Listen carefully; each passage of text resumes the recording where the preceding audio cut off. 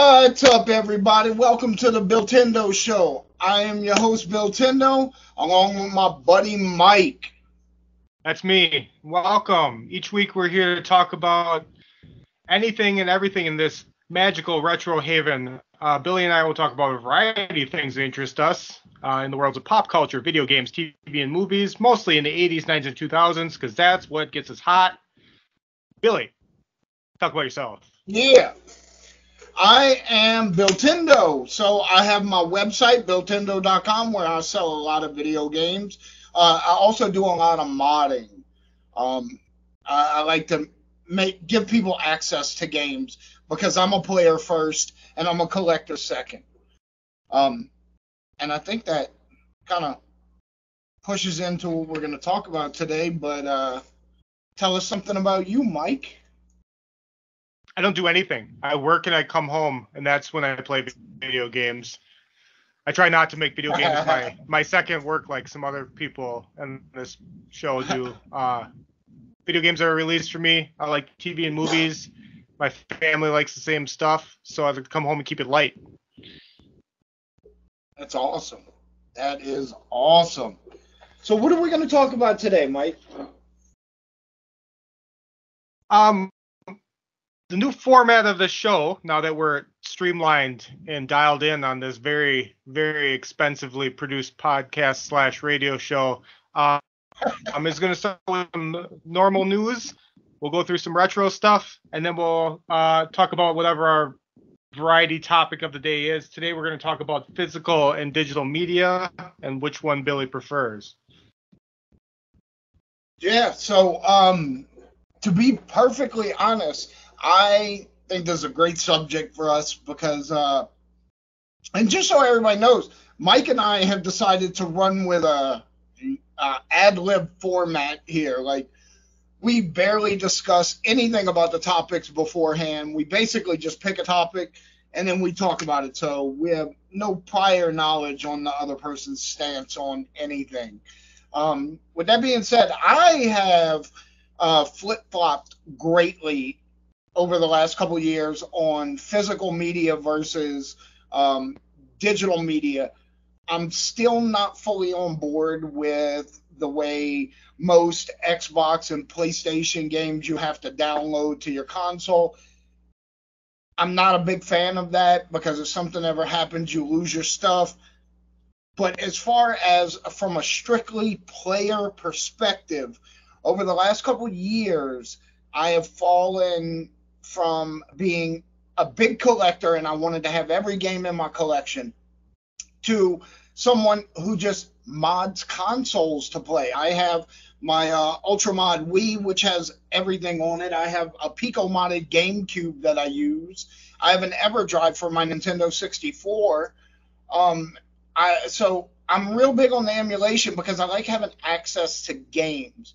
So I'm not so much physical over the last few years where I used to be heavily physical. I like to be able to play the games. I like them right there in front of me. You harness that energy, Billy.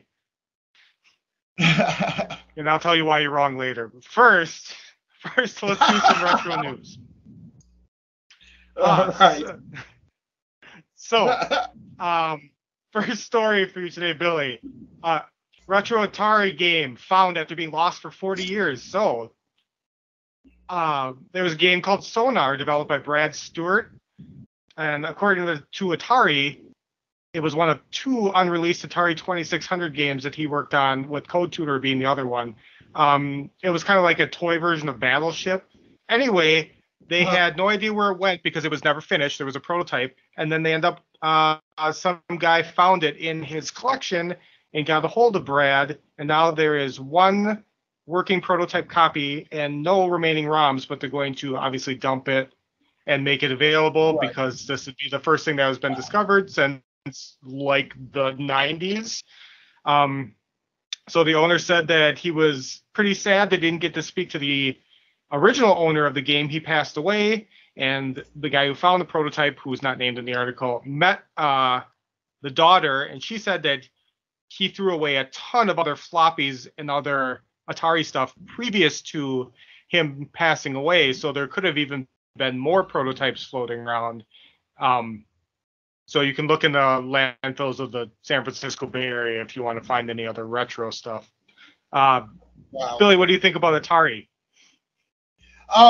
So I was born in 1976. My first game console was the Atari 2600 in about 1982 or 83. At the time, it was amazing. I loved Atari. As I've gotten older, obviously Atari has not held up at all. I sold my Atari because I hadn't even thought about using it in a couple of years. But anytime you find a piece of history like this, an unreleased game, that's amazing. Like, I haven't played an Atari game in years, and I would play this game. Because, what are we, 45, 46 years from the launch of the Atari, and they're found an original game that had never been released? That is crazy. That's amazing. Yep. Well, there's only one level, Billy, and it flickers, and it's not obviously finished as a prototype. But if you do want to try it, they dump the ROM and they put it on the Atari Age website for public consumption, because obviously it's something that this is important. It's media that was lost. Now it's found. It's for the public. So. Right, and I'm a big fan of memorabilia and media preservation. I think video games specifically have a very, very poor reputation for preserving their history properly. There's a couple people out there trying to do it, but there's been no organized, concerted effort by publishers and stuff like that. So much stuff has been lost over the years. That's why I do lean a little bit into collectors, because at least collectors are preserving things. I hear you. My last 6 months, my friend Scott, who I'll give a shout out to, and I have been trying to catalog and take pictures of every Nintendo 64 strategy guide, because PDFs are so incredibly hard to come by for them. So at the very least, right. If we don't scan them all, which I've personally scanned a couple Quest 64 guides into PDF just because their PDF doesn't exist of them, but and then put them on archive.com. They'll get taken down, but it is what it is. Right now they're up, but the plan is to collect, and if not have the physical one in our collection, have a PDF version or at least the cover photo of every strategy guide, because nobody has bothered to do this. And finding things like that is incredibly hard for collectors. And not even that, just knowing that the media exists is the only way that we really preserve the history of these strategy guides. And some of the best parts about them are a lot of the unauthorized ones have stuff that was sent in early, like, pre-release games. So like maps that don't match or items that don't exist.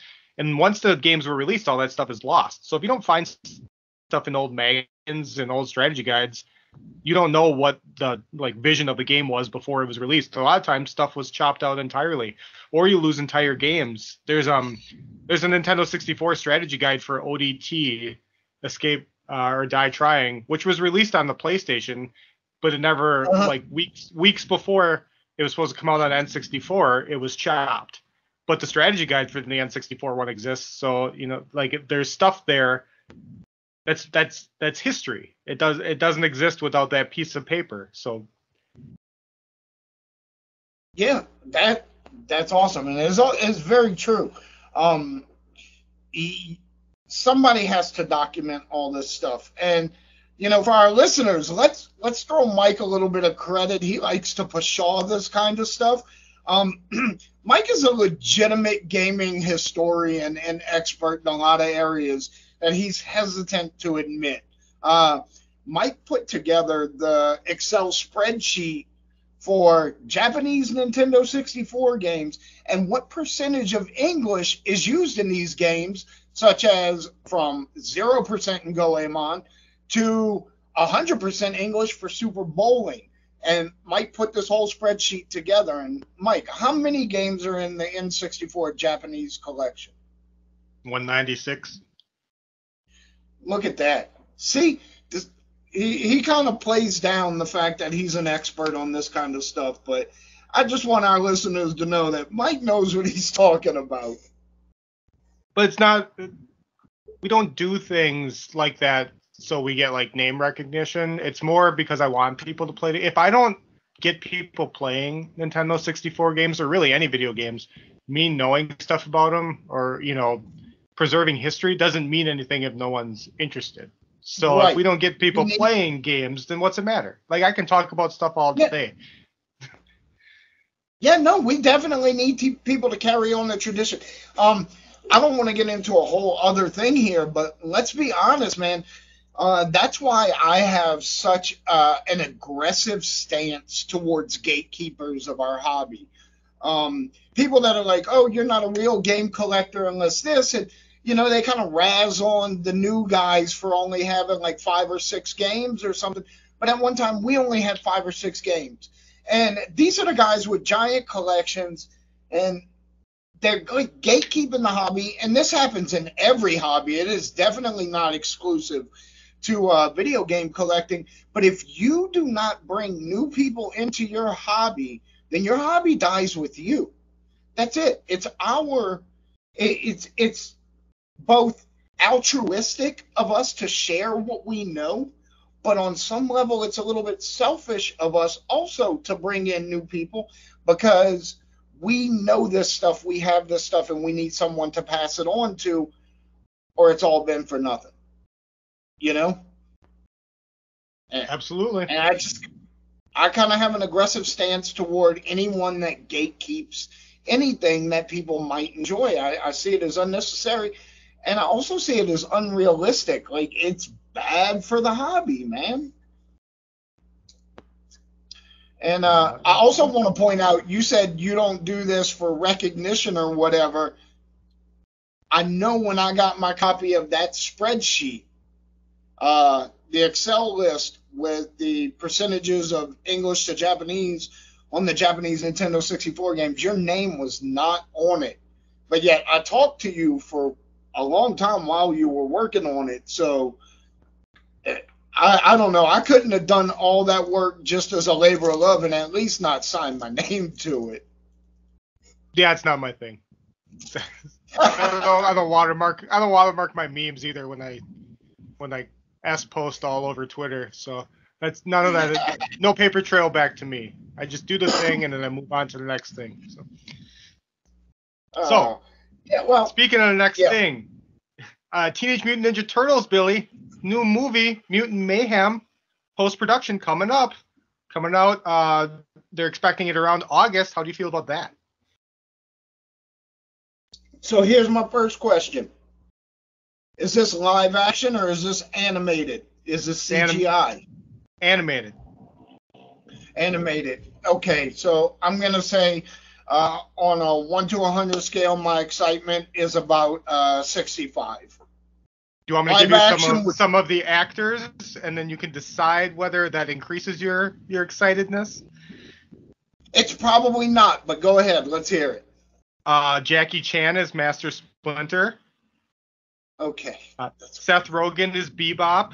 John Cena is Rocksteady. Okay. None of that's doing it for you so far? I have opinions, man. I think Jackie Chan is a great choice for Splinter.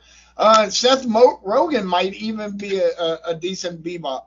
And I have no problem with John Cena. I think he's a fine actor. Actually, I think he's the best wrestler turned actor ever because he's the only one that has actually tackled a full range of roles and been successful in everything from action to comedy to drama. I think John Cena is a pretty damn good actor. There's a lot of other people you would recognize in here, but the important thing is none of the big names are, the Turtles themselves. So it doesn't have the same problem that the Mario movie has right now, where everybody is critiquing who's talking. So yes, I have a problem with this, and let me tell you why. Okay, so my excitement level, just went up to a solid 80 by knowing that there are no big names attached to the Turtles. Because I feel like in the last 10 to 15 years or so, animated movies have made this weird transition from dedicated voice actors who are really, really good at doing different voices, different tones, giving a certain vibe, into casting Hollywood's biggest stars who just sound like themselves.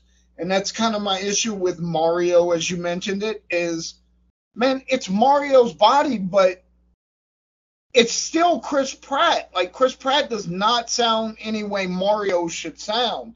And it's not his fault. This is a production problem. It's a director problem. It's a studio executive problem because they want big names attached to these things. But I think a lot of fans want to see their animated characters as a character. We don't want a big name celebrity who is just doing their own voice, overshadowing what the character is supposed to be. I hear you. I'm less upset about all of that stuff. It's not, I don't have like a specific like reason. I guess I just separate the movie from the, I just want to watch it. And it helps I have younger children. So it helps me just because they don't care. They don't care that, that Seth Rogen is Donkey Kong or whatever. They don't care about any of that. So just seeing them enjoy it, like, then I'm fine with it. I can live with it as long as they don't like absolutely butcher it or try to make it something that, it's almost worse when they do try to do a voice. Like, if Jack Black is great sometimes, but if like Seth Rogen was trying to do a voice that just wasn't Seth Rogen, I'm sure I'd be able to tell, and that would be more annoying than just him being Seth Rogen. Yeah. Well, yeah, I could see that, but I don't know. I have an issue with like the demise of dedicated voice actors because that was a legitimate trade, and these people were really, really good at it. I'm not upset over it. I would just prefer if we had voice actors instead of big name celebrities in animated movies. And I get your excitement level because you have kids, you get to enjoy it with the children. I don't have young kids, Mike. My youngest kids of mine are 23 years old, and my stepson is 18, and they're all kind of a-holes. I ask them all the time, hey, let's watch this cool movie, and they're not into it. But then my granddaughter comes to visit, and she's like 6, and man, I'm watching Coco Melon, and I'm like, this is pretty good. This is pretty good.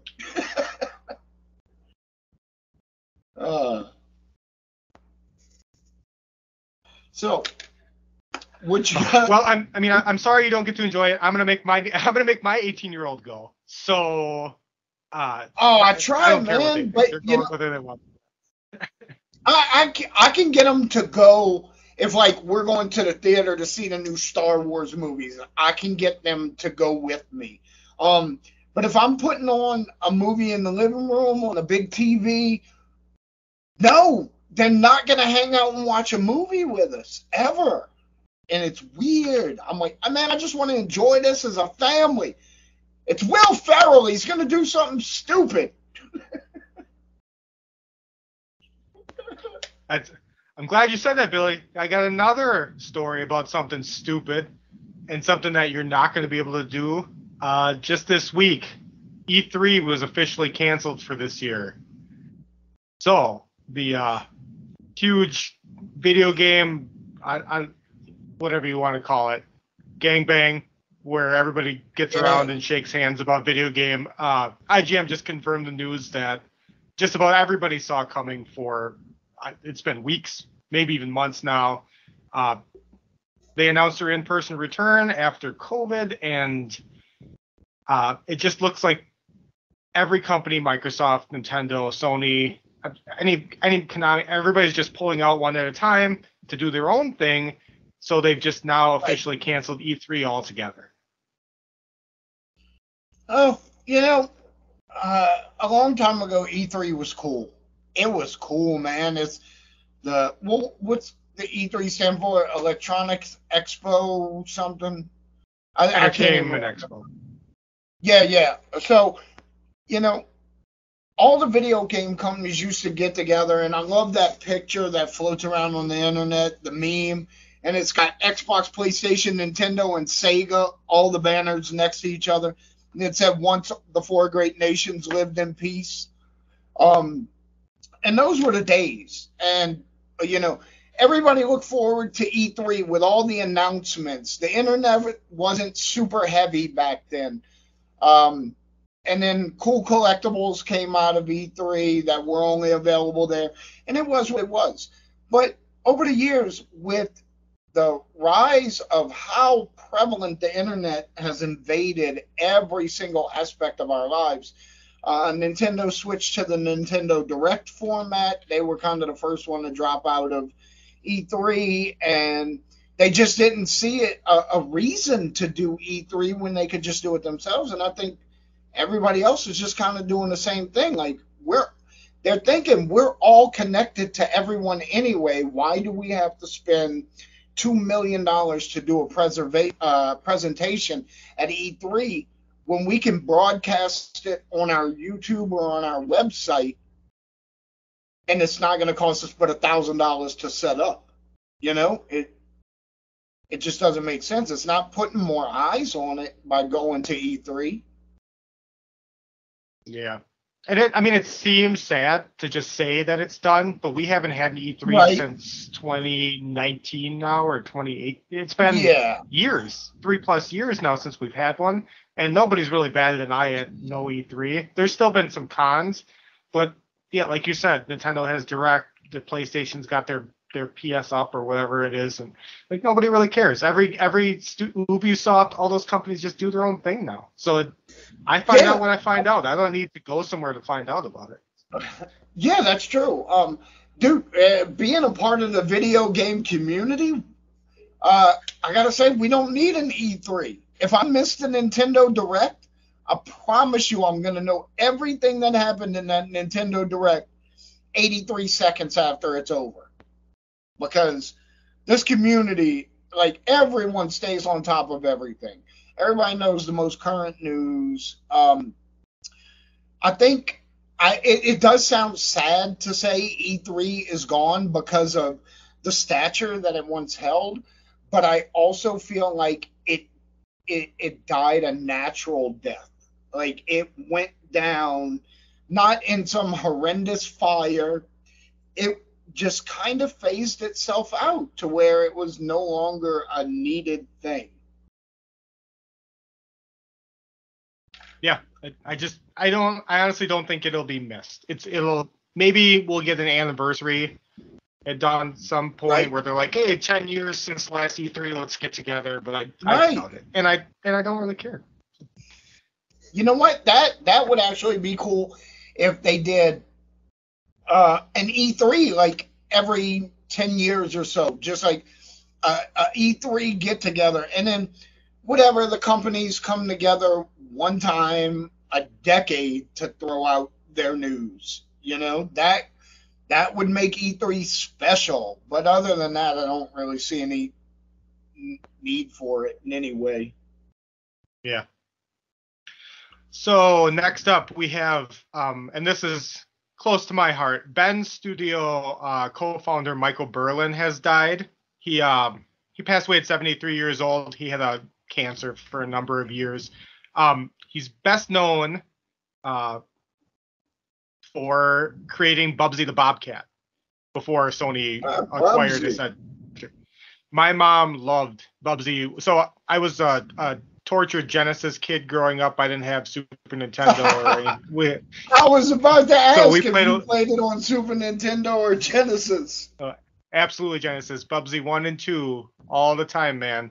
I mean, there's other great games. We played General Chaos, and I played the Phantasy Star games, but I mean, we had to rent Super Nintendos so we could play them from Family Video and stuff. So, but we played a lot of Bubsy. We owned both of those.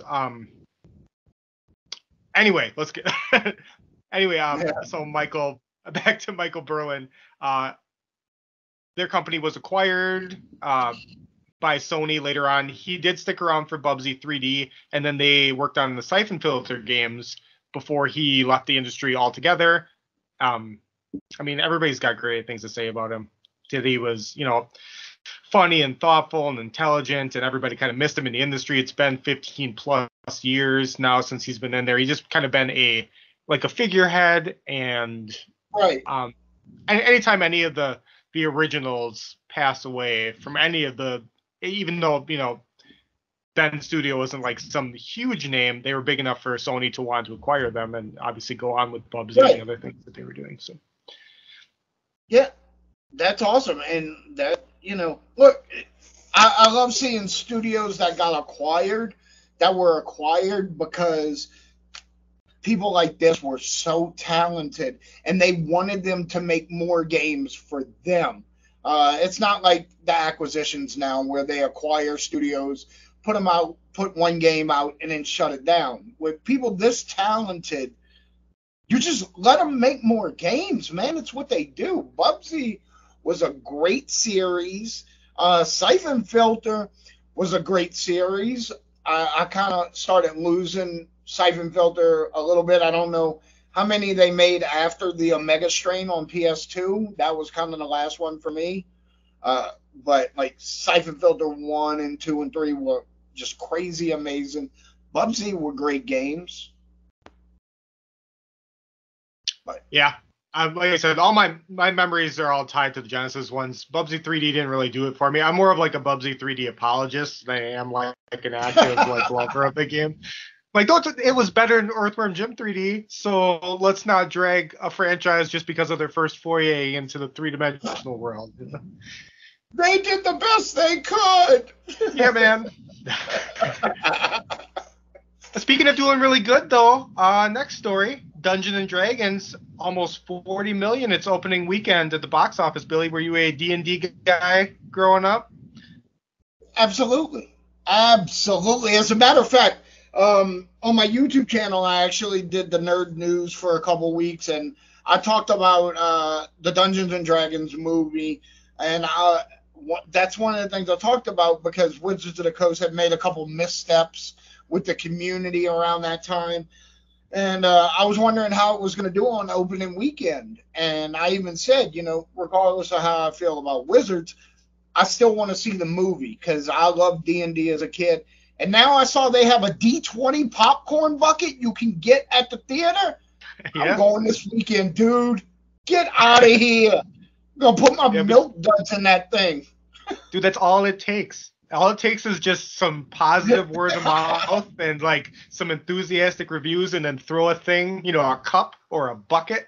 That's all it takes. Like, it doesn't, the community, the retro, the nerd community, like you like to put it, like we're easily pleased. Yeah, we may badmouth some stuff where like, if it's not the way we like it, but that doesn't mean we're not going to go consume. Like if I don't like the newest games that are coming out, yeah, I might talk about it a little bit, but like hell, if I'm not going to buy new games every year, it's still going to happen. So just give me the cup, give me a hat or a t-shirt and I'll shut up. Right. I promise.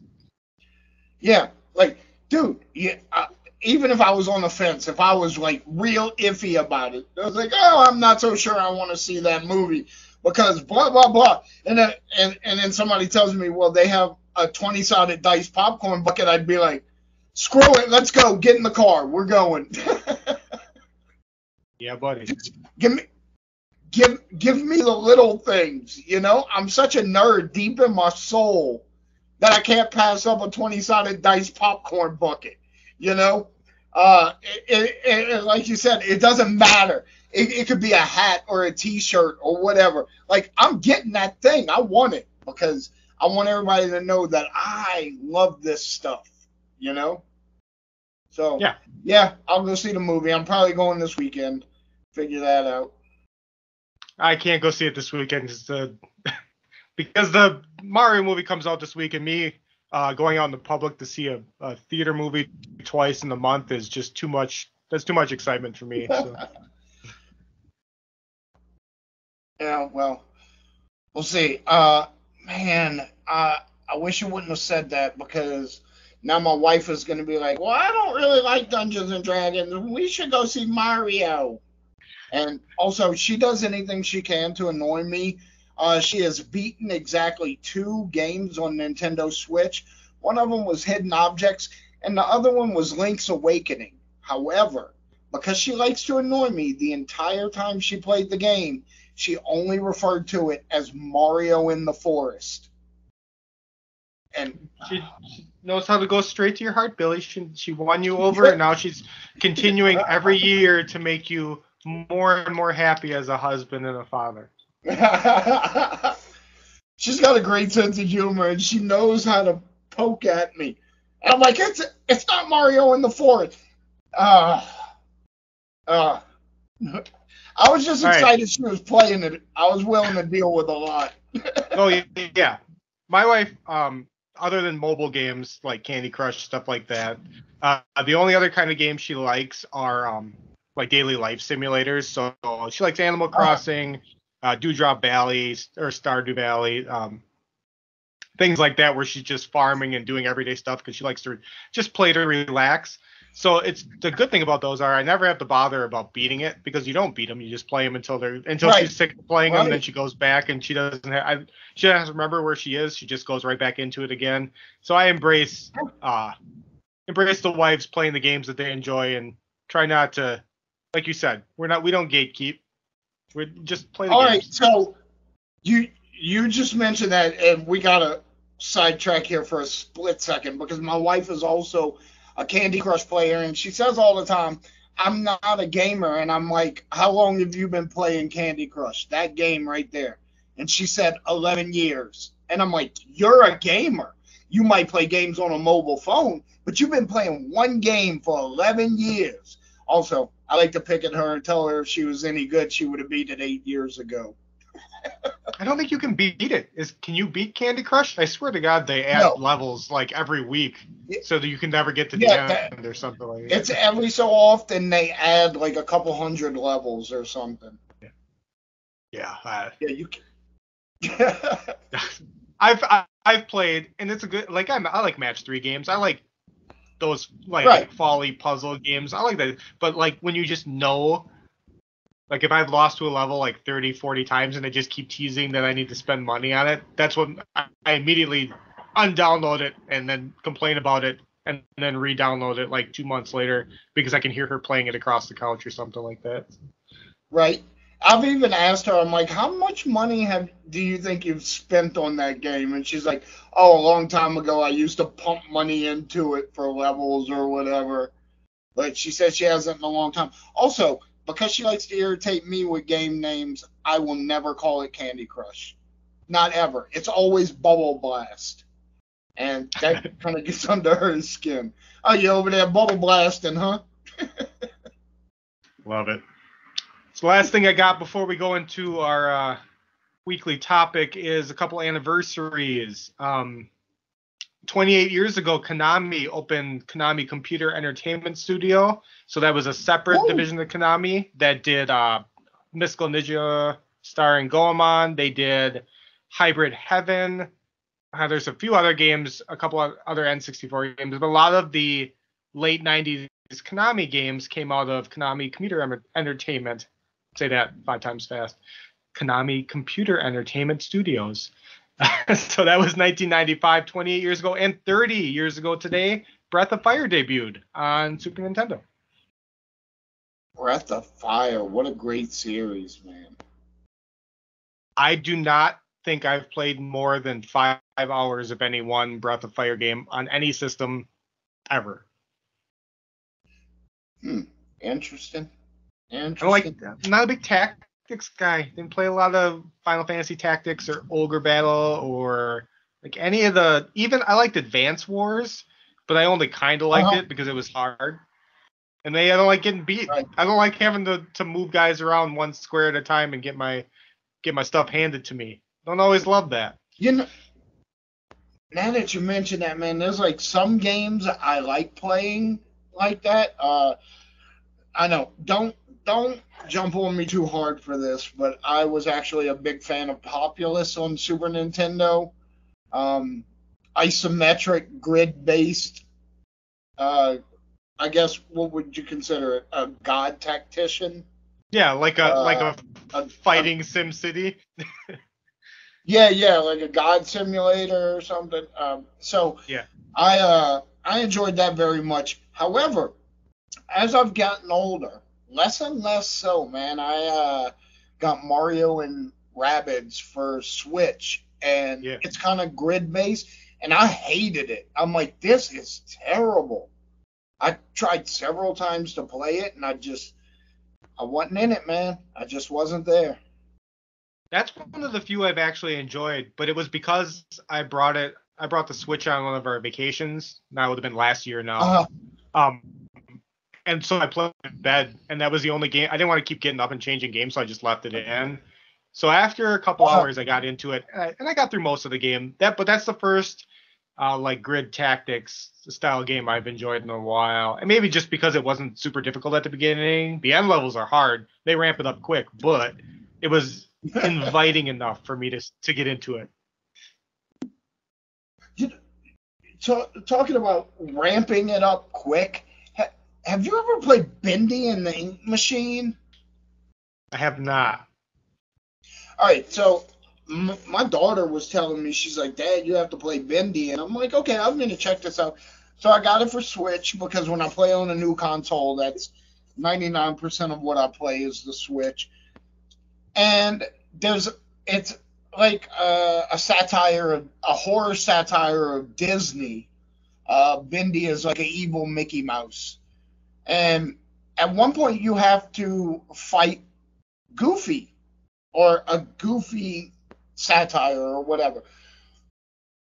Up until that point, you have done very, very little in the way of using anything as a weapon or fighting. And then all of a sudden, this huge fight where you have to beat the crap out of him. It's like the difficulty spikes from a 3 to an 8 with the close of a door. And that frustrated me, man. I like a nice, smooth arc on the learning curve, the difficulty curve. You can't jump on me like that. I'm not prepared. I'm too old for that. Yeah. You got to give me time to warm up to it.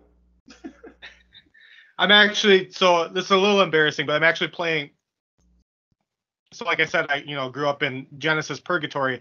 So a lot of people like to jump on me about not playing Super Nintendo era RPGs. So I'm playing Earthbound for the first time right now. In my Uh late 30s.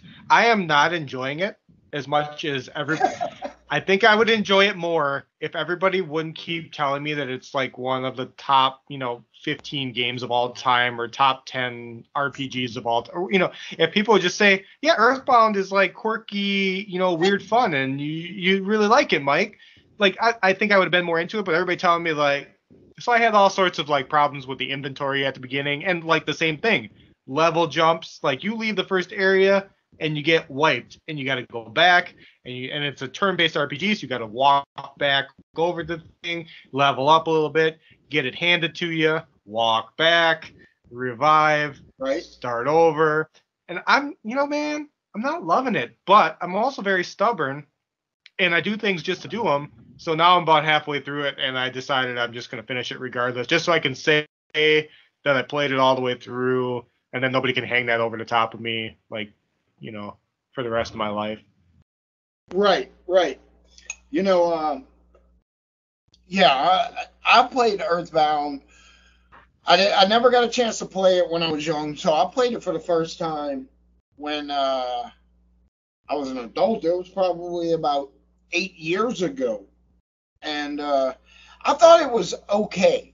I enjoyed the quirkiness of it, and I thought it was okay.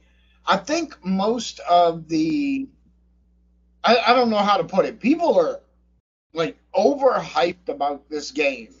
It's not a bad game, but I don't think it is this top tier upper echelon game.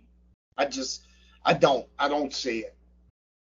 I just think we're old enough to understand that there's way more nostalgia attached to the games from when we were Oh, teens and absolutely. younger than we want to admit.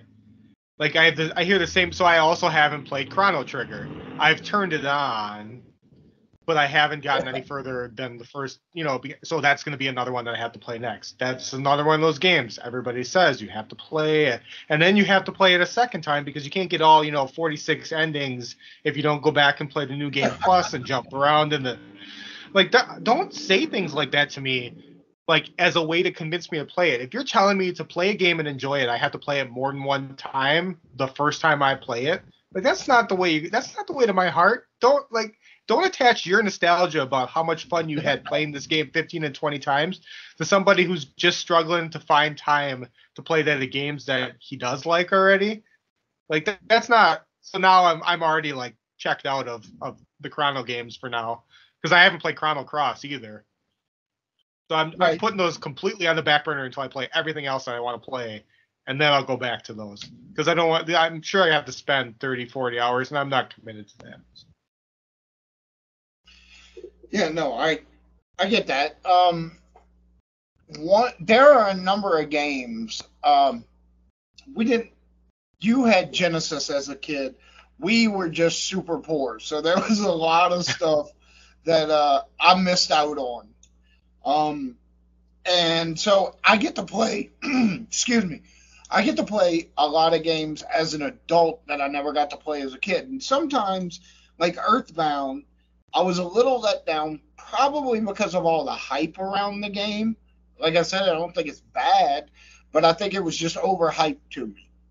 Um, but then there's games where I passed them up as a kid because it did not seem like it was worth my money. I was probably, 21 at the time or so, and passed up Majora's Mask. And it is absolutely one of the best Zelda games ever made. And the first time I played that game was 3 or 4 years ago. Probably, yeah. I had it in my collection for a long time at that point, but I was always like, I'm not gonna play this. I don't want to sit through that cycle. I don't want to be on a timer in a Zelda game. And it ended up being amazing. And I remember thinking, I'm really glad I got to play this as an adult because as a kid, I don't feel like I could have appreciated it properly. Yeah, I would have had to been one. So once I also didn't play it. I was a little older, but I didn't play it till my 30s, and I'm glad that I waited. I think I probably would have liked it as a younger adult, but I don't know. Those games, I was already not a huge Ocarina fan, which I talked about already. So it's getting over that hill of being able to play it the way you want to play it. The beginning of that game is very stressful until the time loop starts Yes. happening, and that, until you so getting over that hill as a kid maybe not so much. As an adult, I knew what was coming. It's just one of those things where once again, everybody's opinion of it like puts weight on your shoulders before you even play it. So maybe it would Yeah. have been better as a kid because then I wouldn't have had my friends because there wasn't any within 5 miles of me. Like maybe it would have been Right. easier to lose it myself, especially in the early years of the. Granted, that's pre 2000, but the years of the N64 where there wasn't hundreds and hundreds of games. When you buy a game and that's the game you had for the year, maybe I Yeah. would have enjoyed it more because I would have been forced to enjoy it. Yep. I don't know, man. There were certain games that I played as a kid that I play as an adult, and I think this is just as good as when I played it as a kid. I'm gonna throw this one out there because it's like my de-stress game. When I'm stressed out, I could always put it on to relax. It's mindless. DuckTales on NES. DuckTales is like it's just as good as when I was 7. You know? Is that the plunger shooting Scrooge McDuck thing? No, he's bouncing on his cane. Oh, the cane. That's what it is. Yep, I do. I think I remember that. I know I played it. I probably don't remember it. Obviously, if you play it all the time because it's your de-stressor, you played it more than me. But Yeah. It's I don't know. I can hear the music to the moon level in my head. So I love that game. And that's one of those games where I played it as a kid. I played it as an adult. I feel like I enjoy it the same. But then there's games that I played as a kid and I play now, and I'm like, this is a terrible game. This is just not very good, you know? And then there's games like I would have never liked this as a kid, but as an adult, I like it. So, I don't know, wherever you go, there you are. That's a great segue, Billy, because the good thing about being an adult now is we have choice. It's not about what our parents got us for Christmas or, saving up all your lawn mowing money to get one game because, Turok was $89.99 at Shopko, and that was the game you were going to have for the entire summer. We have choice now. You have money. We're adults. We're responsible, and we can buy what we want. And the other choice we have as long as our wives let us. No, we buy what we want. Anyway, the choice now is physical or digital. This is what Billy wanted to talk about this week, so I'm going to let you start. I'll play, no matter what side you originally take, I'll play devil's advocate and I'll go the other way. Keep it interesting for our listeners. All right, so I'm a bit of a flip-flopper on this. I think there's an importance to physical preservation. But if I have to take a side right now, I take digital. Wow, I feel like my chest is caving in saying that because I'm a player, man. I just want to play games. I don't need to own everything. I don't feel the need to actually own anything. I just want to have access to the games. I just want to play the games, man. So if I could have everything loaded up onto my computer and I could just plug my controller in and I could play, I'm happy. That's the end of it. Like, I think some things need to be preserved, but for me personally, I just want to play. So it doesn't matter if I have a physical game because eventually I'm going to wear that bastard out, you know? All right. Well, so I'm going to be physical then. So I'll do some bullet points for physical, and then you tell me why I'm wrong, why digital is superior. So my first selling point, if I was trying to sell physical games to somebody, is I can share my games with my friends. If they have a game and I have a game and we want to trade, we can't do that with physical unless we trade our systems. But I can do that with physical. I can give somebody Super Mario Odyssey on the Switch, and they can give me Metroid Dread. All right, that's a major bonus for physical. I'll give you that.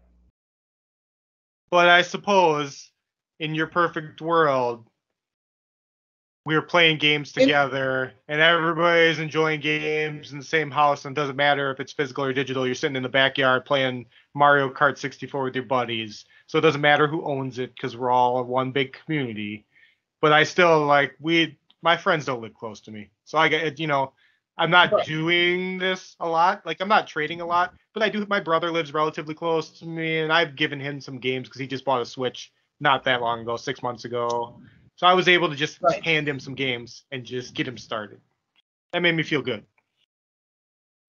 Yeah, no, I definitely see a benefit there. And you're going to make me argue against myself here. You don't own your digital game. That's what's messed up. Like, you're basically leasing it, you paid a purchase price, but when they decide they don't want you to have it anymore, you don't have it anymore. You can't sell that. You can't get resale value off of a digital game. It's done. It's just you. You're right. You can't share. Point for physical. So, piggybacking what you just said, another really cool thing about physical is last week here, because I live in a less temperate climate than some people, we had a huge blizzard and the internet went out. Guess what still worked when the internet went out? My N64. Yeah, well, you could drop a house on a Nintendo 64 and it's still going to work. But I couldn't.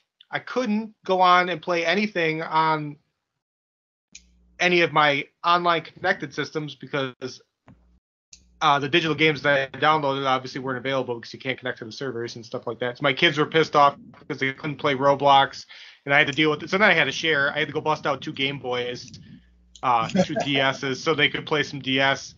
Granted, the internet was only out for a couple hours, but if it was like a day, do you know how painful that would have been around here? Like with no Netflix and no YouTube, and then the kids didn't have games to play. Like I would have been one hurting daddy unit, but I had physical media. Mike, we had a bad storm here like 2 years ago, and the power was out.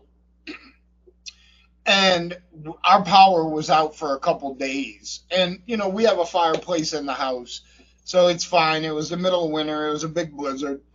And there was some trees down the road, knocked out power lines, whatever. So my kids couldn't watch TV. So they went and pulled out the Game Boy Advances, the DSs, and they were watching the Game Boy Advance Video Now stuff, like SpongeBob episodes and stuff.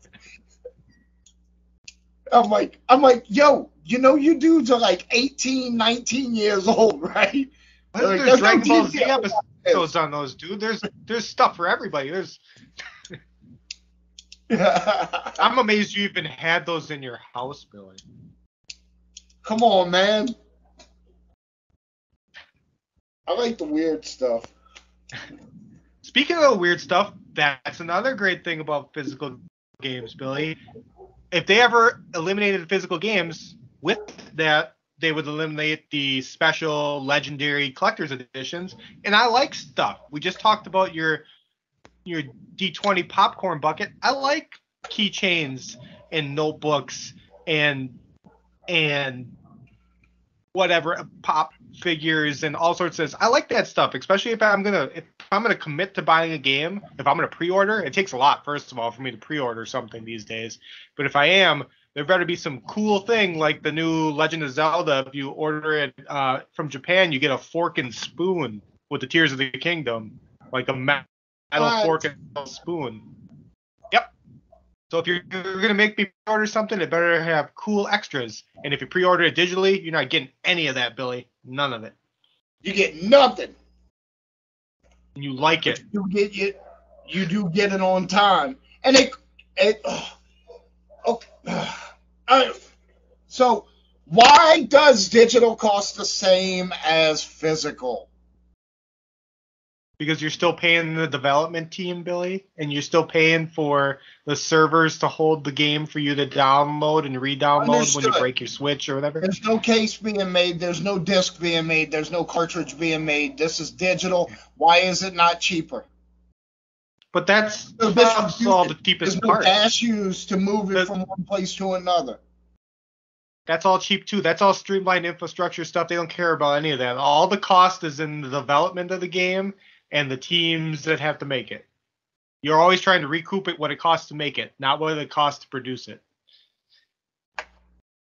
Oh boy. Okay. Carts don't cost. Carts don't cost anything. You know how much is when's the last time you bought a spindle of DVDs? How much does a spindle of DVDs cost you?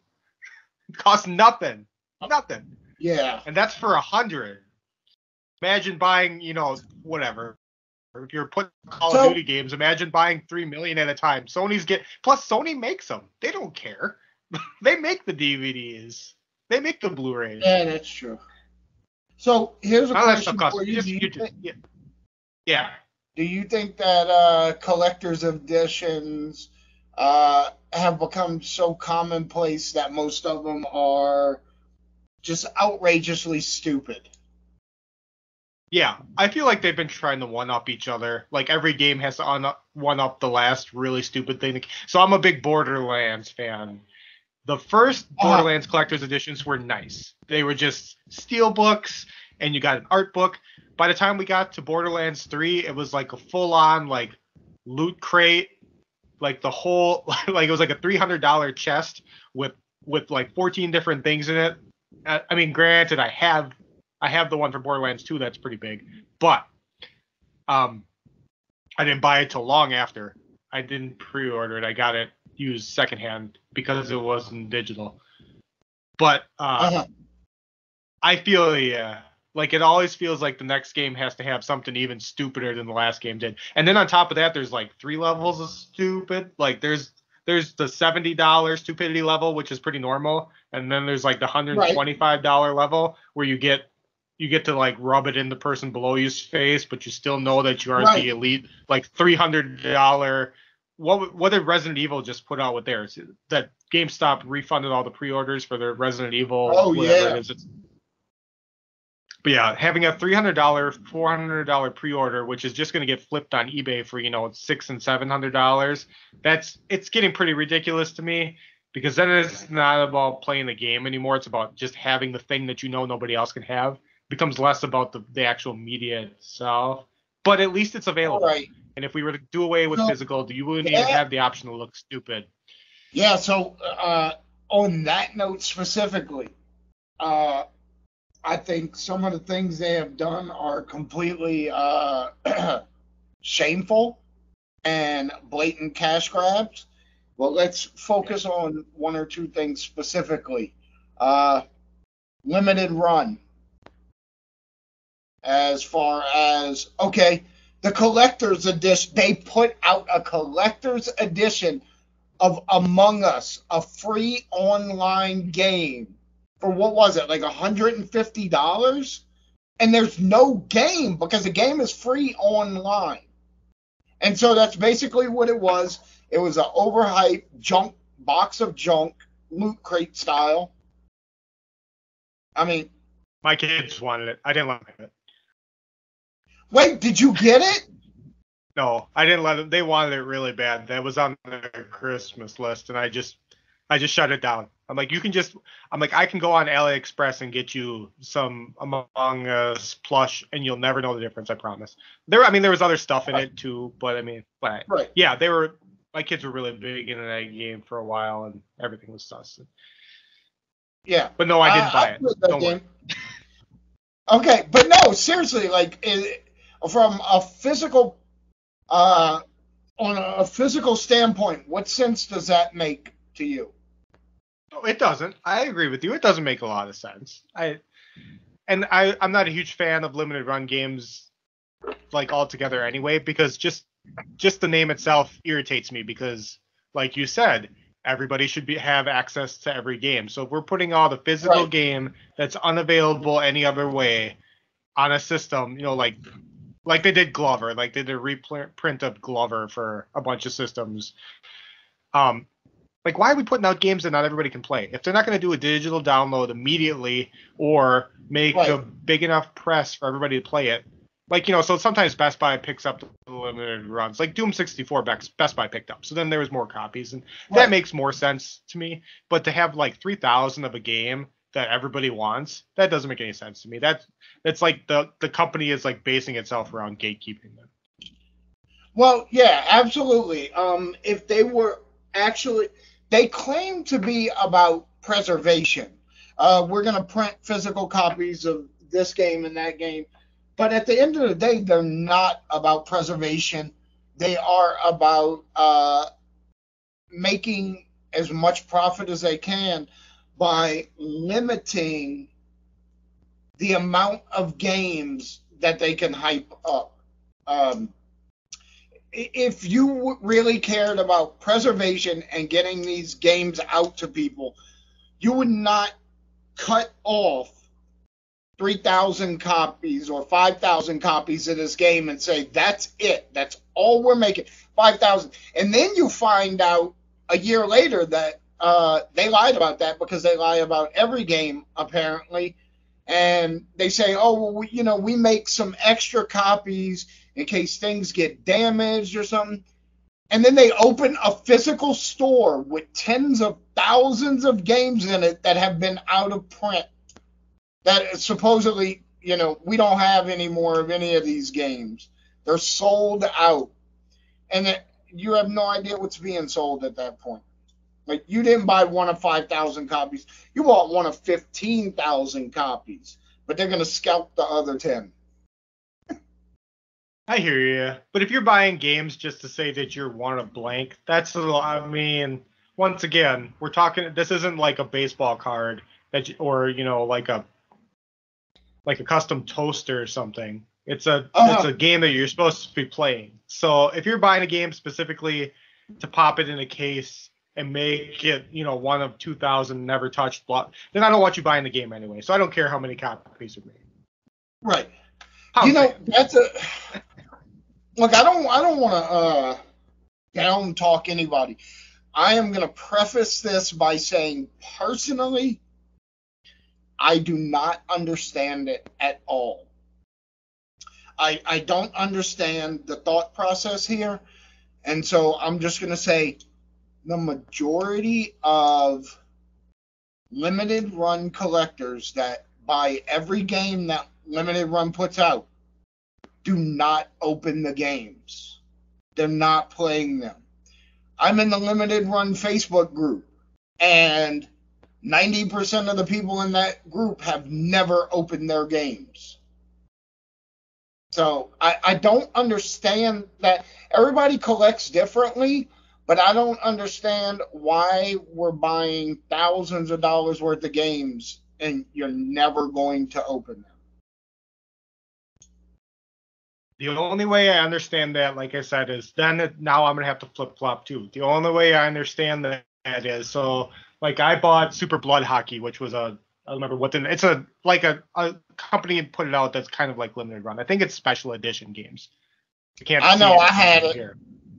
But anyway, I never opened my copy. But that's because it took 2 years to get the physical copy printed, because I pre-ordered it. And in that time, I was impatient, and the digital copy came on sale for like $4.99 or something like that. So I never had to open my physical copy because I had the digital copy. If I had stuck to my guns and said, I paid for this once, I'm going to wait for it, I would have just opened it. But I didn't. I caved in and bought a game twice, which is something I very rarely do.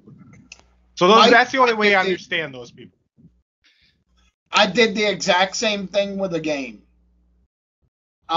Shakedown Hawaii for Wii U. Yep. I bought a couple copies because, they were on sale for like 3 hours. So I bought a couple copies. I hooked a couple friends up when they got here.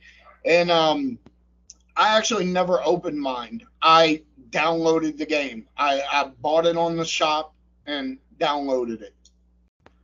So I never did open that copy because it cost me $2 or something to play it digitally. Yeah. But if I wanted to play the physical, I could have.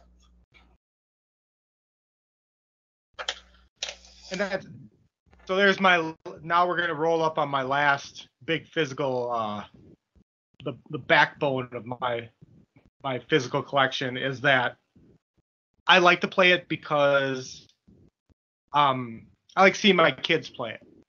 And the biggest joy that I get is watching my kids. So I have a complete Nintendo 64 North American collection, and I've got a lot of Japanese. I don't have a complete one yet, but I have them all. They're all loose. None of them are encapsulated. None of them are graded. They're all just on a bookshelf. And the biggest joy that I get is when I tell my kids, like, all right, you're going to come play games with me, but you're going to play on 64, but I let them choose. So they get to walk over like a library book and pick media off the shelf. And that is not a feeling that you get with something like an EverDrive or a multi-cart or an emulation station. Like, piecing through a list or a worded list on an emulator is not at all the same as watching kids go over and look at the physical art that comes along with the game and making a decision based on how cool the label looks, which is something we absolutely all did as children. If you went and bought a Nintendo game or a Genesis game or a Super Nintendo game, the first thing you looked at was the front cover. It wasn't the name. It was the art. And even if it didn't match, like if you bought Dragon Warrior and you saw that cool, huge blue and yellow dragon on the front cover, and then you got home and found this blocky little cityscape overworld with I know it was a different thing, but that was everybody remembers the cover of that game.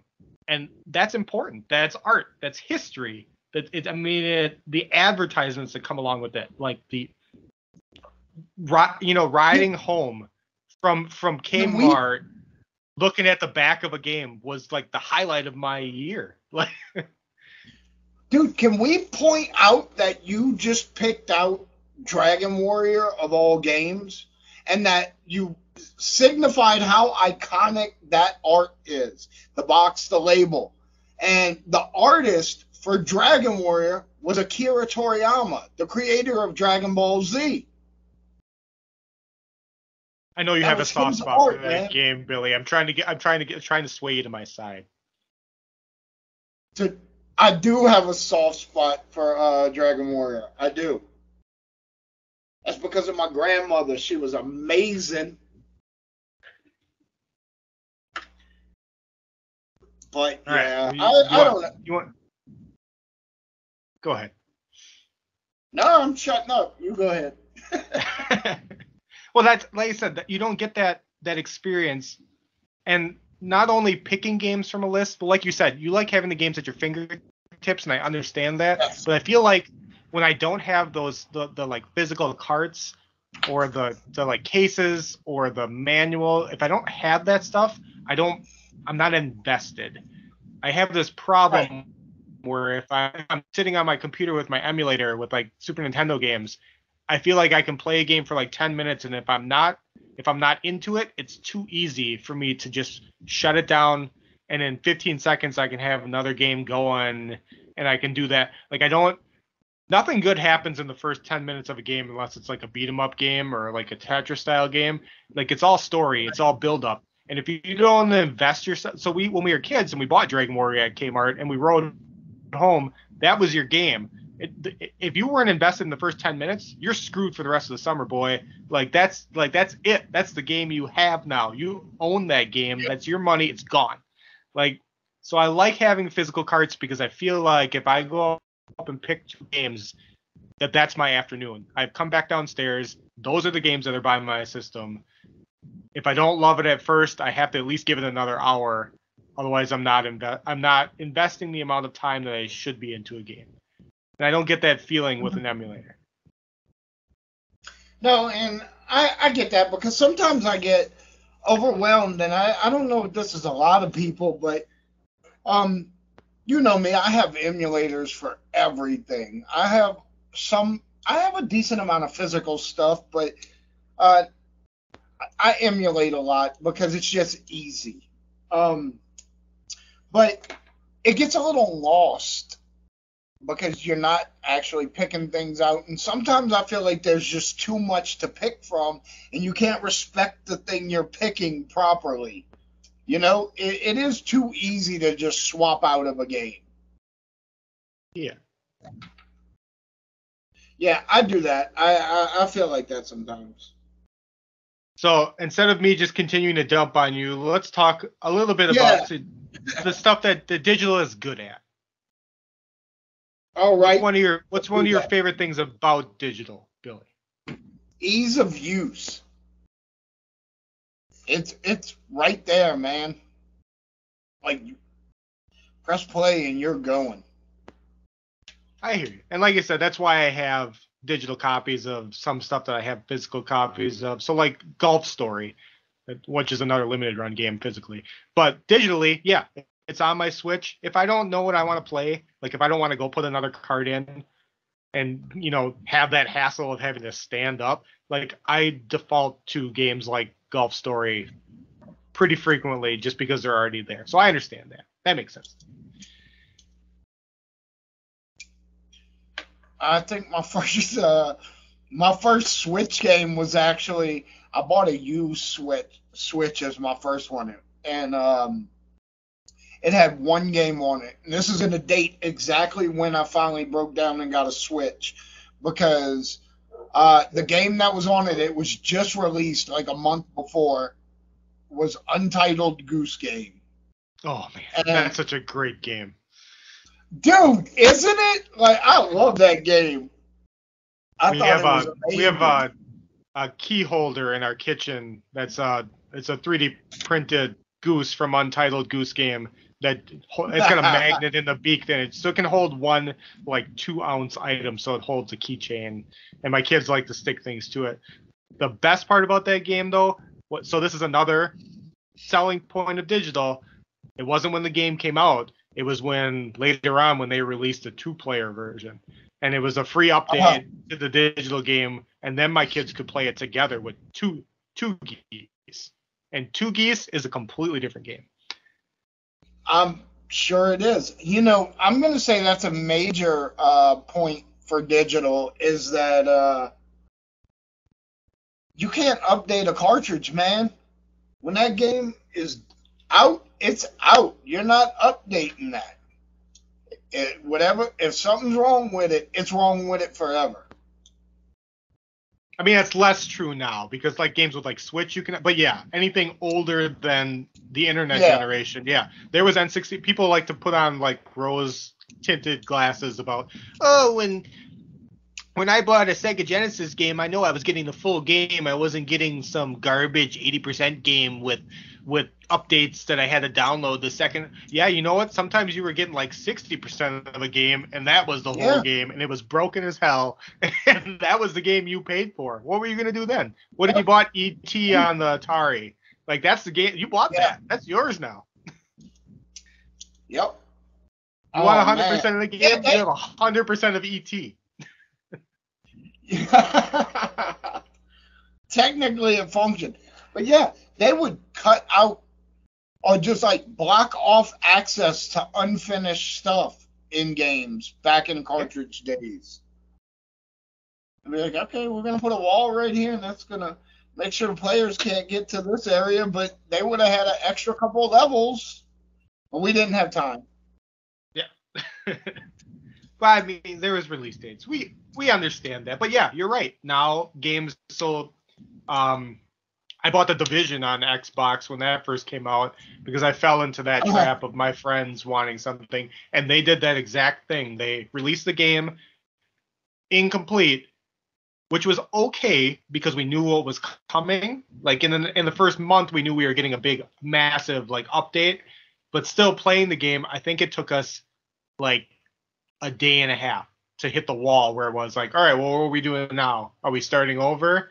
I can't do this, 2 more weeks until the quarantine zone or whatever comes out or the updates come out. You didn't have that problem when you were a kid, but at least you know it's coming now. So the benefit of new digital games is even if it's not complete, a lot of times it's free and you know it's coming. All right, and let's be clear. How many games are actually complete now upon release? How many games? Nintendo games only, maybe? Yeah, like how many games don't require an update as soon as you put it in? It doesn't have a day one patch. That's crazy to me.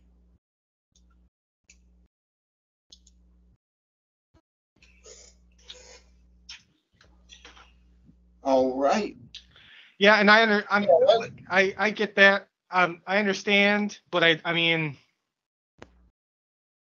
I don't think that the things that we talked about are going to sway me away from my physical collection. I am thinking about paring it down as an old man because I can't be buried with it unless I'm going to make a casket out of Quest 64 cartridges and then people can bury me with my money. I don't see my collection getting bigger. So I understand the need for physical media to die off at some point. Right. I don't want to see physical media die off. I'm all for the preservation of physical media. But this is a major, major thing for me as far as emulation goes, as far as digital games go. They're priced a certain way. Games cost a certain amount, which means to me is that it makes these games more accessible. It doesn't. The price of the game is not determined by the rarity because anyone can buy this game. So I think if you want to buy a $600 game for your collection, that is completely up to you and have at it. but no one should have to pay $600 just to play a game. Totally agree. Totally agree. It's about accessibility. And like you said, it's the opposite of gatekeeping. The more people that play a game, the better for everybody. That's the way it should be. Yeah, absolutely. That's like a major point for me. It's one of the reasons I like to sell modded consoles and stuff. Billtendo.com. Well, shameless plug there. But it's because I want people to be able to just play games that they want to play. That's what I do. You should, like, come on, man. How mad you gonna be if you've never actually played Sculptor's Cut and you drop $1,200 on it? That's not a $1,200 game if you buying it to play it. You were right. Yeah, I mean, you bring up a lot of great points, and I'm glad that people like you do exist, because emulation has its place, digital media has its place, and more people playing is the place. And that's even this show. This show is here to get people to be excited about games, be as excited as we are, be excited about movies, be excited about TV, comic books, Dungeons and Dragons. Get excited about something, because if you don't, then it goes away. Like, the reason that things are phased out is because people, it's the same reason that the little mom and pop, diner in your town was phased out. If people stop being excited about the things that you're doing, it goes away. And we don't want everything to go away. Some things are okay, but ideally not our favorite hobbies. And that's why Billy and I are here weekly on his show, the Billtendo Show, talking. Yapping. I'm from the South. We here to spread the good word of video games. We're not here to put boots on caterpillars. See, I had to throw a Southern thing in there for you. I like it. All right, go ahead, Mike. No, that's it. That's it. It's probably just about time for us to shut up for this week. I wanted you to make sure that you said your name 3 or 4 more times, because that's what you like to do. So once again, this is the Billtendo Show, Billtendo.com. Everything is about Billy. I'm just here to promote him. Billy likes his name. He likes his face. He likes his stickers. He likes his website. So if you haven't visited Billy's website or seen his sticker yet, get on it. Yeah. Thanks, Mike. Tire me, my pleasure. Billy, I've had enough of this, though, so I think we should get out of here for tonight. How you feeling? All right. I've had enough of you also, so. All right, we'll see you all next week. All right, y'all have a great week.